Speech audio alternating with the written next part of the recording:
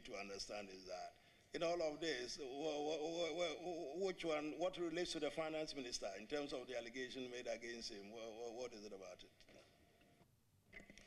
I mean, as far as GOHL is concerned, I mean, the finance minister is not responsible for the revenues. I mean, obviously, we have to, at the end of the day, submit our financials, GRA.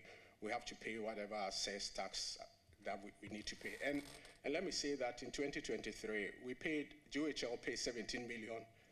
2021, I'm sorry, I'm 1 year ahead of. 2021, GOHL paid 17 million to GRA as tax on its operations. So, yeah, as far as the revenue is concerned, I don't think the finance minister has any direct, let me call it, control. I read the GNPC yes. Act, I read the Company yeah. Act, okay. and the other acts under consideration. My understanding is entirely the same as the way you understand it, so I'll pass it on to my other colleagues. If that is the case,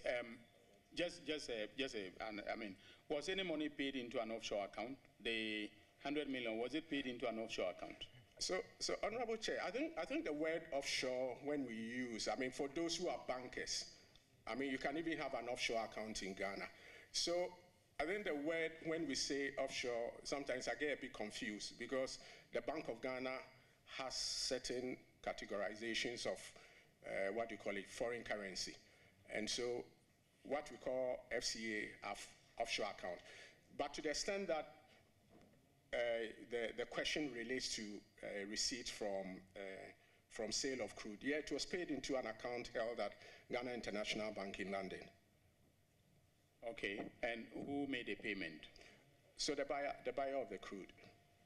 So buyers of the crude, even in the case of PHF, the buyers of the crude pay directly into the PHF. So they pay directly into whichever account that you designate for them to pay.